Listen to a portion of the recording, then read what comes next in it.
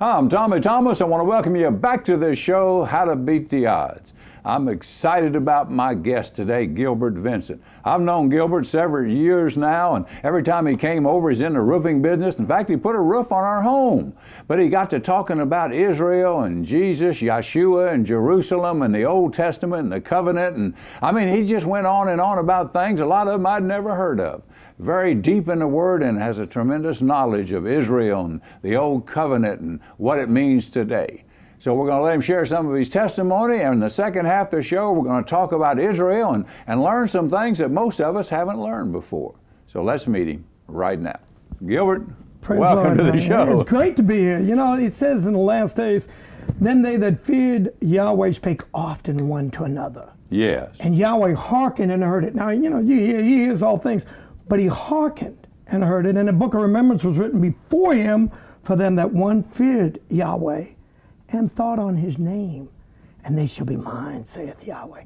I want to be his, you know what I'm saying? I want to be in the book. Yeah. You know, now, I want to be in the book of remembrance. I don't want him to say, I never knew you. So, oh no, I see you here in the book. I remember you, because you feared me and talk often one to another. Well done, good and faithful servant sounds pretty good, doesn't it? Come on in. Enter into the joy of the Lord. The joy of the Lord is our strength. And in His presence is fullness of joy. Amen. So that's where we got to be. Got to be right with Him. And you know, the new covenant is, He says, look, I'm going to write my word on your heart. And I'm going to put it in your mind. Then another time He says, I'm going to put it in your heart and write it in your mind. So He's got you coming and going, you know. If you keep the covenant with Him, He'll put His word in your heart. And out of the abundance of the heart, the mouth speaks. Like if you got a lot of cursing and misery, well, you're going to speak it. You're going to curse and you're going to speak misery and you're going to complain and murmur. You got a lot of the word in, you're going to be preaching faith. You want to be like the Father. He said, any which way He turns, there's no variableness, no shadow of turning.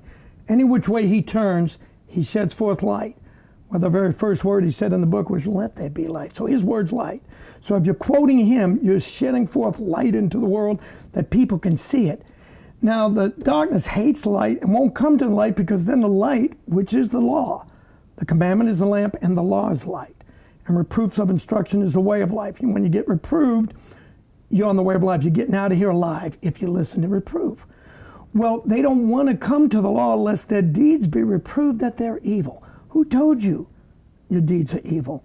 The law. It's our only rule of thumb. And that's why we have to strive lawfully. That's full of the law to get out of here alive. Yeshua said, I'm the way, the truth, and the life. Well, the law is like our tutor. It shows us that we can't keep it, so it runs us to Jesus. You got to have a Savior, don't you? Well, you see, the law you said is our tutor. Okay, everybody that's ever been successful in business or anything, say, who was your mentor? Oh, you know, I graduated and my teacher was so-and-so, and because of him, I'm a success today. When it says you're no longer under tutors, that means you forget everything the tutor taught you? No. Do we make void the law? God forbid. Yea, we establish it. You establish the law. Because even Romans says, in Romans, a bunch of sun worshipers, he wrote to them, he said, it's not the hearers of the law that are just before God, but the doers of the law shall be just. He said, so speak ye, now here's a deep New Testament scripture, so speak ye and so do, as they that shall be accounted, judged by the law of liberty. I tell people, don't quote the Old Testament if you're not going to do it, because if you speak it and don't do it, that makes you a hypocrite. And Yeshua, who knows all things, I mean, come on, He knows everything, had one question when He was here on earth. He had one question for the hypocrites. He said, hypocrites, how shall you escape the damnation of hell? I can't figure it out. If you're going to say it, do it. If you're not going to do it, don't quote it. Don't say it. You know what I mean? So speak ye and so do. We ought to walk even as He did walk.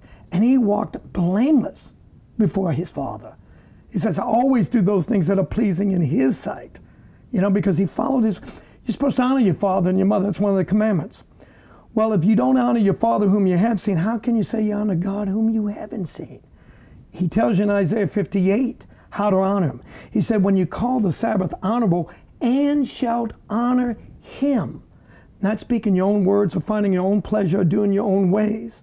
He said, then He'll feed you with the heritage of your father Jacob and cause you to ride upon the high places of the earth, for the mouth of the Lord of hosts had spoken it. Now this is Isaiah, the last two verses of 58. After He expounds on fasting, He gives you those two verses because that's His holy day. And it separates you from everybody else on earth when you keep the Sabbath. Just like he separated the Sabbath from the rest of the week, he separates you from everybody else when you honor it. You're honoring him. You're honoring your Father by calling the Sabbath honorable. Amen. Now let's go back a little bit. You were raised in a Catholic background. Right. I was born and raised in New Orleans for 21 years, and I went to 12 years of parochial schooling.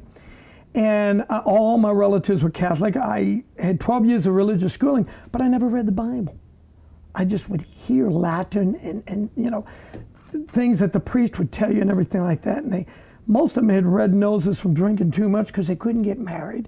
And so they were just kind of miserable people, you know. And I went to all boys schools and stuff, graduated from Jesuit High. But we had a lot of heritage, and they would tell you you're the best. And so it instilled in you something, a desire to be great, a desire to be good, accomplish something.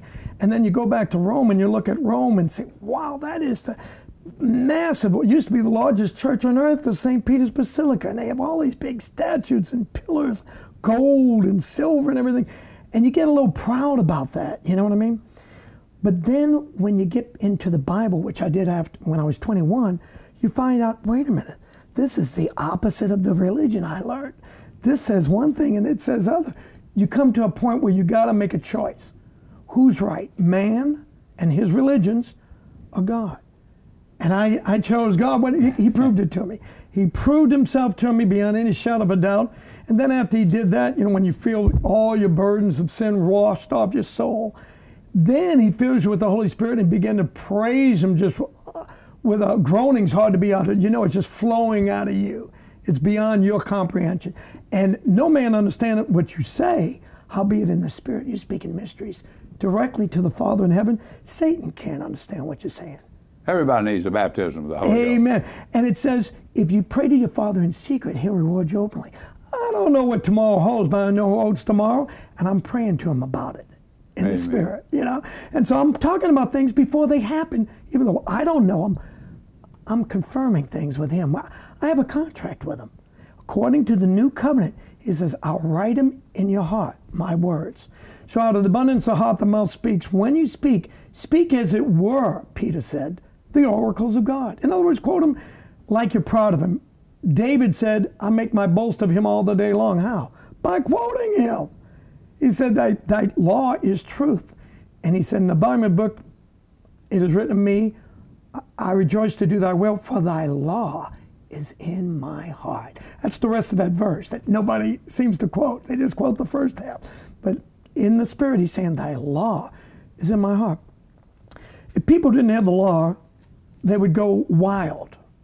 You know, if you don't cultivate vines, if you don't make furrows to channel the water to the roots, if you don't do all this stuff, then they grow wild, they don't produce. But if you channel the water in when the latter rain of the Holy Spirit comes and you plow up the ground, dig it up, and just, you know, prune it and everything. You know what Yeshua said? You got to have the patience of a plant. You ever see a plant? Real patient. It's just sitting there like that, right? And then you come along and you dig about it and you cut things off. It hurts, right? And then you pour dung on it. You dung it and everything. And it's going to sit there and take it. But then with patience, it brings forth fruit. Now, if it doesn't, it gets cut down and thrown in the fire and plant something there that's going to produce. See, people don't realize, but the creator of every atom in the universe is a Jew. He wants production. He wants to see some produce coming from what he puts in. Whatever you sow, you're going to reap. If he gives you something, he expects you to use it. If you hide it under a bushel or basket, you're going to say, here, he's going to point your portion with the hypocrites. And remember the hypocrites? He doesn't know how they're going to escape hell. You know? We're going to go with some praise and worship. We're going to come back, and then you're going to share a little more about your testimony. Let's come before his presence with singing. Amen. We'll be right back after the praise and worship.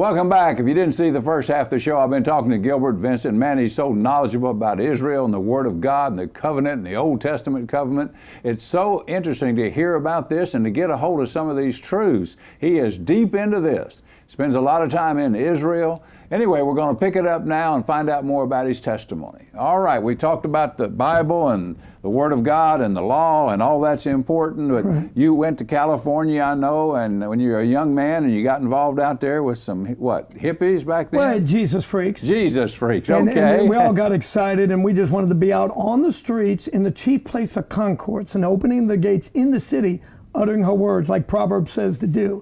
And to get out, see, like if you're going to fish, you got to get in a boat, you got to get out, you got to cast a net out, you got to pull it in. The kingdom of heaven is like a net, which when it's brought to the shore, they throw the bad out and keep the good. What do you mean bad? Well, there's certain fish you can't, if it doesn't have fins and scales, it's uneatable. You're not supposed to eat it. It's not kosher. It's not clean. It's called unclean. It's the same thing. When you're pulled in, at the end, you better be kosher. You better be clean, or you could be thrown out. So here's the thing. The bottom line is, he's the boss. The Lord means the boss. So he's right, and everybody else is wrong. In a kingdom, the king has dominion. That's right. He can do whatever he wants. Whatever he wants. He scattereth away all evil with his eyes. So when I went to Israel the first time, all I knew was his eye was on that land. It says in the scriptures, from the beginning of the year to the end. So if he's all focused on Israel, I just had a King James Version of the Bible. I said, Lord, guide me with your eye. And boy, he showed me places where I couldn't believe nobody else saw this. Look at this. Just like the scriptures describe, it's right there. And so I started to get into archaeology because truth is going to spring out of the earth. And if I can tell you earthly things and you believe that, how are you going to believe if I tell you heavenly things? So let me see if I can get some earthly things to verify the Bible. And almost weekly, if you keep up with the news, they're finding more things in the Bible that prove the Word of God. Like just recently, I think it was a week or so ago, they found 2 seals. And they're excavating the Palace of David, a little south of the old city. And then Nehemiah's wall, one of the walls, hundreds of years after David, when they came back and rebuilt the temple, they built another wall. And they found 2 different seals. Now a seal is something that somebody would put a clay on a document and press it and would tell them they are so-and-so, the son of so-and-so. That's the way they were identified. Well, in Jeremiah chapter 38, there were 4 ministers of Zedekiah, the last king of Judah, who came to Zedekiah and said, look at, Jeremiah's prophesying that Nebuchadnezzar is going to burn the house of God and if we don't surrender and all this kind of stuff. He's preaching treason. Let's kill him. Will you allow us to kill him? Well, guess what? 2 of those 4 ministers, they just found their seal this month. One in one place, one in another. One was Gedaliah, the son of Pashur, and the other one was Jucal, the son of Shelemiah. And guess what? They're 2 of the 4 men that asked, and what happened was, he gave them permission, go ahead, he's in your hands, and they lowered him into a pit, into a sewage, okay? And he was so stuck in that sewage, this Ebed-Melech, who is a black eunuch, here's this big old black dude that got made a eunuch so he wouldn't mess with any of the king's wives. And he's faithful to the king for life because he can't have kids. So he's going to be faithful to the king. He went to Zedekiah and said, look, Jeremiah's going to die in there. He's stuck in it. He can't even pull himself out. So the king gave him permission to get 30 men and go and pull him out. And he did. He put old rotten clout rags around his arm, under his armpits, and 30 men had to pull him. That's how bad he was. And he was in the court of the prison until Nebuzaradan, the captain of the host of Babylon, broke into the city. And everybody, the Zedekiah and all the mighty men, fled by night, by the way of the gate between 2 walls. And they caught up with him in Jericho. But he freed Jeremiah. The general of his army freed Jeremiah because he knew this guy was a true prophet. Even though he's in jail, he let him out, and Jeremiah had 1 month before the month of Ab began. He had 1 month to get the Ark of the Covenant, the table, everything in the temple, Solomon's temple, get it out and hide it in Golgotha. And I believe that's where he hid it, by the same gate between 2 walls, by night. They hid the ark under Golgotha and the earthquake, and it cracked the rock open. The blood went down. It went on the mercy seat. You show that every time you take communion. When you take communion, you take a small cup, and to drink all of the cup, like Yeshua said, you got to throw your head up, open your mouth, and drink all of it. It goes down and takes a bunch of turns in your stomach, but then it goes to your heart because wine the scripture said, maketh glad the heart of God and man. So it goes to your heart, makes you happy. So if we can find these things and prove that the blood of Messiah went on the Ark of the Covenant, well, all of Israel's been atoned. Okay, now you got a big family. You got a wife now. How many kids you have living in? At home, 13 at home right now. And you got a new baby. New baby, she's about 6 weeks old. You're 58. 58, and my natural force hadn't abated. Caleb, when he was 85, he said, look, I'm just as strong as I was when I was 40 and spied out the land. And now take give that me my mountain. land. Yeah, come on. So I feel like, the Bible says if you keep my commandments, there will not be male nor female, barren or unfruitful among you. So, hey, praise the Lord. And he's not double-minded. The very first commandment to man and woman was be fruitful and multiply. Now, either he's double-minded and unstable in all his ways, or he meant every word he said. Well, you're proving it. You got 13 kids. Amen. And we get together every night and read the Bible. And that's so important to do that. Well, he commands you to. In fact, all throughout Proverbs, it says, don't decline from the words of my mouth. Wait daily at my gates. Wait at the post of my doors and eat my bread and live. Daily bread. So we found out that the way he keeps time is by the sun and the moon. So the month doesn't begin when the Roman pagan calendar says it begins. The month begins when you see that first slip of the new moon, because he said, let them be for lights and days and years. So at moon disappears for a few nights, there's no light. When you see that light, that's day one. We all read chapter 1 of Proverbs. Next night, we read 2. We can tell you what day of the month it is. All my kids, because they read it every day in order. And then, like I said, Proverbs is in the middle of the Bible. In fact, here's one scripture out of the Proverbs. It says, have not I written unto thee excellent things in counsels and knowledge, that I might make thee know the certainty of the words of truth, that thou mightest answer the words of truth to them that send unto thee. If you get your verbs in every day, you'll be able to understand the rest of the scriptures, because it says, then shalt thou understand a proverb and the interpretation thereof, the words of the wise and their dark sayings. Get your verbs in, and then go to Daniel and Revelation and Ezekiel. Things will start opening up, because you got the base is right here, wisdom. And the Holy Spirit's in here to help. Amen. And all 7 spirits it says in Isaiah, the 7 spirits of the Lord, all the 7 lamps burning before the Lord. So they lighten up the thing and make you understand and see clearly. What I want you to do is look at your camera and pray for folks. Okay. Well, I'll pray for people, but here's what they have to do. They have to respond too. It says in the scriptures, both in Kings and Chronicles, you need 2 witnesses. Solomon said when he was dedicating the temple, he said, if a stranger, that's somebody that they don't think they have any Hebrew roots at all. If a stranger hears my great name and prays toward this spot in Jerusalem, hear thou in heaven and grant all that they request. And then fire came down and consumed the sacrifice on the altar, so we know Solomon he was right on. He got an answer. You want to get answers?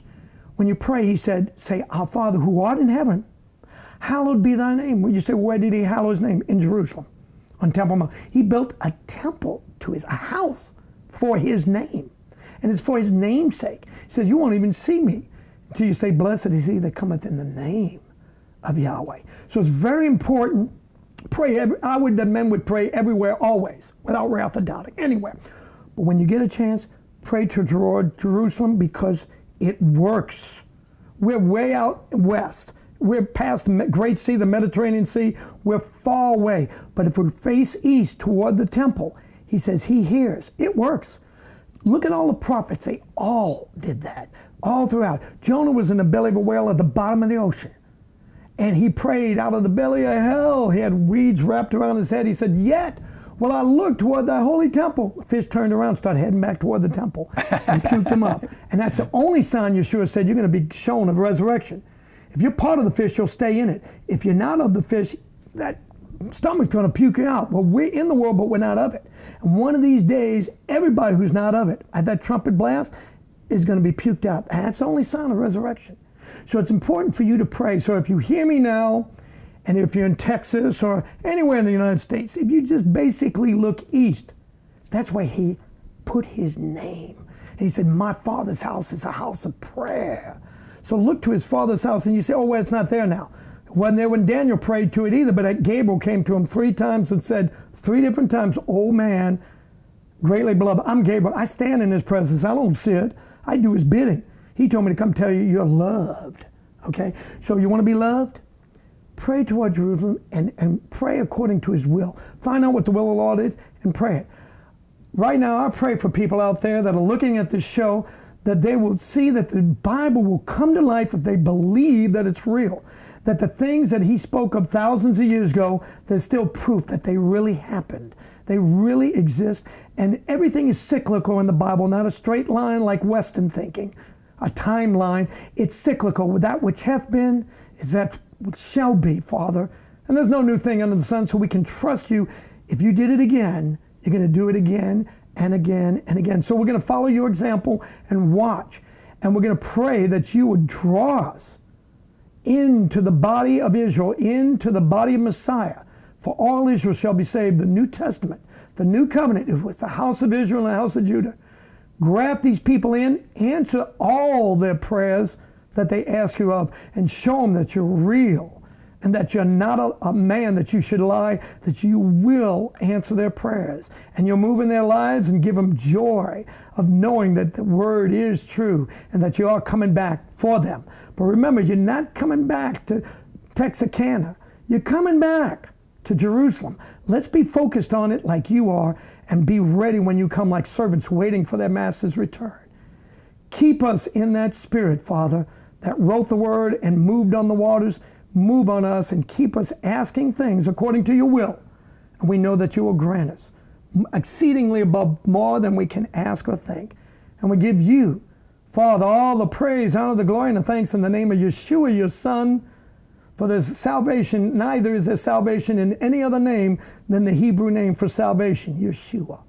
And we give you that, all that praise in his holy name. Amen and amen. Amen. Gilbert, thanks for being on the show, man. It's my pleasure, man. Hey, I'm going to put his information up. You may want to contact him, have some more questions. He's so knowledgeable about this. Get in touch with him. I want to encourage you to do that. Also, I want to thank you for watching our show. You can contact me at tommy@howtobeattheodds.com. You can go to the website, howtobeattheodds.com, or you can email me at tommy@howtobeattheodds.com. Or there's a number at the end of the show. You can call it. My wife, Latrice, and I would love to pray for you. Thanks again for watching our show. We'll see you next time on How to Beat the Odds.